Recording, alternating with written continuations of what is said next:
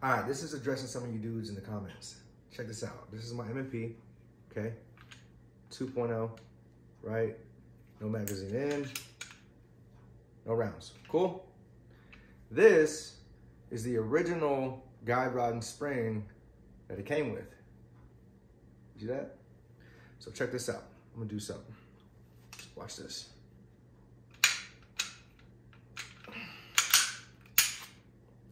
That is the guide rod and spring I just put in. The one that's allowing me to air wrap. The one you guys are saying is fake. It's not fake. It's just a 13 pound spring, okay? So check it out. Boom. Now watch this. Taking it out. See how they look? See how they look? I'll just set it down right here for a second. We'll take the old one, okay? Boom, old one's in, okay?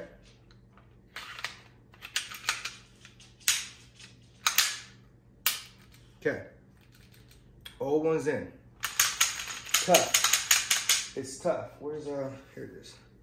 Boom, mag. It's got 2 dummy rounds in it, okay? 2 dummy rounds.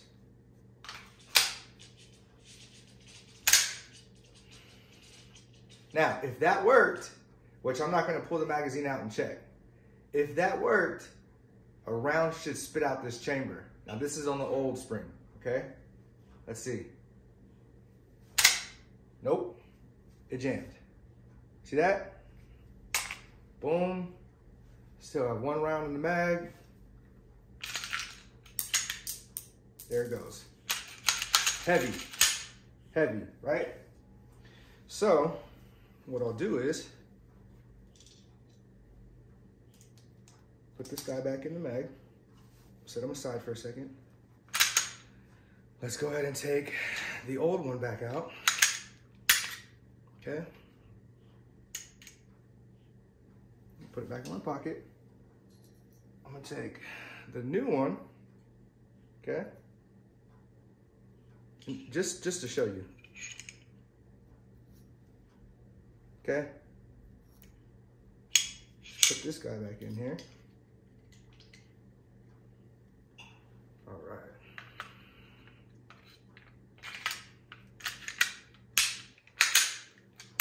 Okay.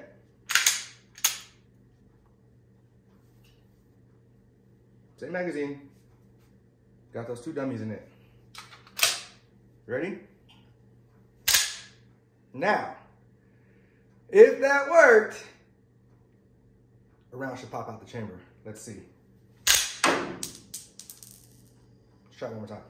It should lock back.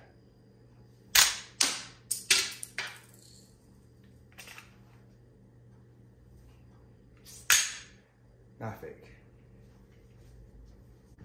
All right, so now that we've established that it's not fake, right? It's just a really light spring, dude. And I know a lot of people are like, it's gonna jam, blah, blah, blah, blah, blah, blah, blah. Dude, I ran it for 3 days straight. 3 days straight, at least 100 rounds, 100 to 120 rounds each day.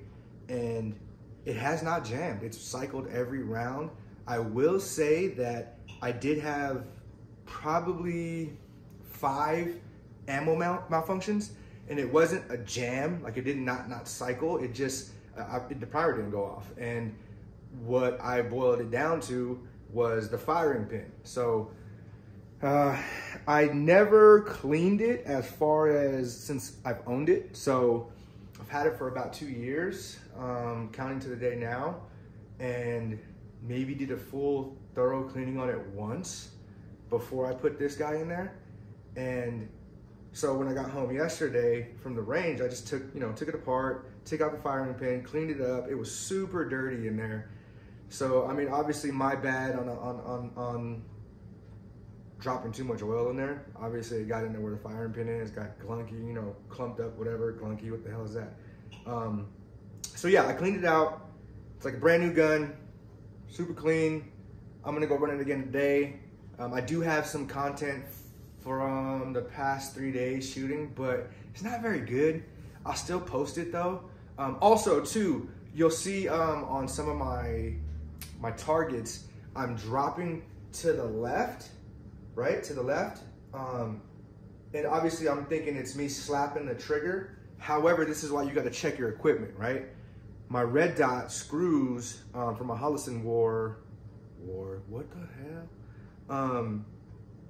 Dude, they were too small. So, luckily I had the bag with all the screws in it, so I swapped the screws out, put some Loctite on there, and then ran it, and it's good. So, today, my main purpose of getting to the range today is to make sure it's zeroed in where it needs to be. I can dry fire all day on that little dude back there, but at the end of the day, if you're not in the range, double, triple checking, you never really know. So far, I trust my life with it like 60%. That's just because I haven't had enough time with it. I do keep, this probably sounds stupid, but I do keep my stock spring end rod in my like to-go bag or like my everyday bag. I have like this little box. It's like this here. I keep my Hollison tool and maybe a few extra rounds, loose rounds in there. So it does kind of stay in there for the moment.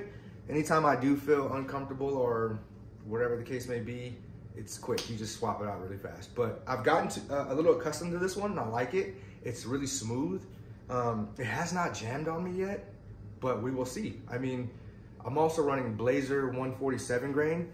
My carry ammo is a 115 grain, which I have not shot it through this yet. So we'll see how that works out. I think I'm gonna go ahead and jump my self-defense ammo up to maybe a 125 or a 147 even. I mean, it's a lot of bang, but when you got something like this in there, you're not gonna really feel it. You know what I mean?